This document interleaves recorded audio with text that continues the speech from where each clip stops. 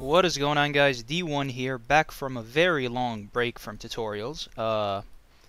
Today I thought I'd bring you guys something a little bit different from what I usually do. Normally I would do logic Python tutorials. Here I want to teach you guys a little graphics effect, which I thought might be nice for those of you who want to have a better looking game. So just before I go over anything else, the reason why I didn't make tutorials is because I couldn't find the time between university and other responsibilities. But hopefully I'll be able to make a few, upload a few soon. So watch out for that. Now to the tutorial. The effect that I'm going to teach you how to do is a GLSL effect. So you have to have a GLSL compatible computer. Now if you don't know what GLSL is, it's a more advanced rendering system. How you go about activating it is if you're on Blender Game, you shouldn't be on Render if you're working on the game engine. You should be on Blender Game, of course. You can see here there's single texture, and you can see how my staff looks from single texture. There's multi-texture, right, which isn't really that different from single texture. The difference is you can support multiple textures on an object, hence multi-texture. And then there's GLSL, which allows for other effects. So you can see here that there's there's spec, there's better shading, higher quality shading. It's basically a better, more accurate graphic system. By the way, just as a note, you notice here that my shading is a little bit blue. What I've done here is I have I don't even know how to say this, hemi, I don't know. I have it set to blue, and it's a very, it's 0.5 basically, and then there's a sun for the proper lighting, just to give it that sort of it's a much better feel. But let's get back to GLSL before we get off track here. Back to GLSL, I have a normal object, a staff here, a cartoon staff. I have a subsurface modifier on it just to make it look less jagged. Obviously for a game it's going to be, you want it to be not too detailed, right? But if you add a subsurface modifier, then it's a lot more detailed. Anyways, I'll keep it at this. What we're going to worry about is the nodes here. Now, if you look at the material is a normal material, just an object that you add a texture to. Nothing special. No tricks in here or anything like that. No settings, special settings. What we are going to do, though, is I want to go to the node editor, and that's where all the magic's going to happen. Now where I learned this effect myself is there's a game called Blender Mario Galaxy. It's basically a Mario Galaxy clone that was made on Blender. You can look it up. It's a very nice demo, very accurate and very nice actually. So I looked at their files, snooped around, and saw some of their node setups. It's actually made by a guy. I'll link the video in the description. I looked at his node setup and I learned this effect from him. Now here's what's going to happen. When you open the node editor, you should have nothing here. I have to because I've done this before, but you should have nothing here. It should be empty. If you scroll over here, you want to click Use Nodes. Now these are going to appear, the material box and the output box. Now it should be black. It should turn your object black as well. And of course you want to have GLSL on for this to be visible. It should turn your object black, and that's because the node is now essentially overriding the material. By default, there would be nothing here.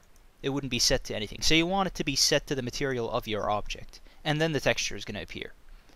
Now what you notice here is a color connected to another color on the output. This is basically the basic material, and this is the output, sort of the end of the line for the node setup. And nodes are set up similar to logic bricks, how you connect, these dots to each other. Now what we're going to do to achieve this effect is add a converter color ramp. So we want to have a color ramp. We want to add a color mixer. And we want to add a vector normal. Now, these three things, I'll tell you what each one is going to do in this case. Whoops. There's the mix here. Well, let's start with the normal. The normal is going to be... Let's not do that. There we go. So the normal is going to decide where the effect is going to appear. Basically, it's going to be this glow on the edges, and depending on how you rotate the normal, it's going to change the effect, where it's actually placed, right? The color ramp is actually going to decide on the color of the effect, right, and how intense it's going to be, how much of a fade there's going to be, right? And you might even invert it, depending on where you flip the white to, or whatever color you set this to, right? So, and the color mix is sort of the step before the end, before the output. And what it's going to do is it's going to combine the material, which is going to be connected here, with the effect that the normal and the color ramp are going to produce. So what it's going to do is it's going to take both and mix them and then produce the output. So let's start with the setup. You can see how I connected it there by just putting it in there. You just want to have this color connected to the color 1, and then the mix color on the right connected to the output color. Let me take this off. Now what is happening here, you can see that it's sort of faded, and that's because the second color by default is set to this sort of grayish color. So you can see here if I move it around, I get this sort of tint, right? I don't know, something that could be useful, although you can see it's not the best looking thing. It doesn't matter though, it doesn't matter what color this is set to. What we're going to do next is get the material, connect the normal on the right, not on the left, on the right, connect it to the left of the normal box.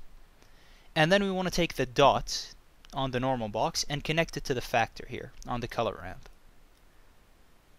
And then we'll take the color ramp color and connect it to the color slot 2. And now you can see we have an effect here, right? This is the start of it. Now the glow is at the center, or the white here is at the center. We don't want it to be at the center, we want it to be in the edges. So what we're going to do is we're going to flip this so it inverts the effect. And you can already see the effect now, right?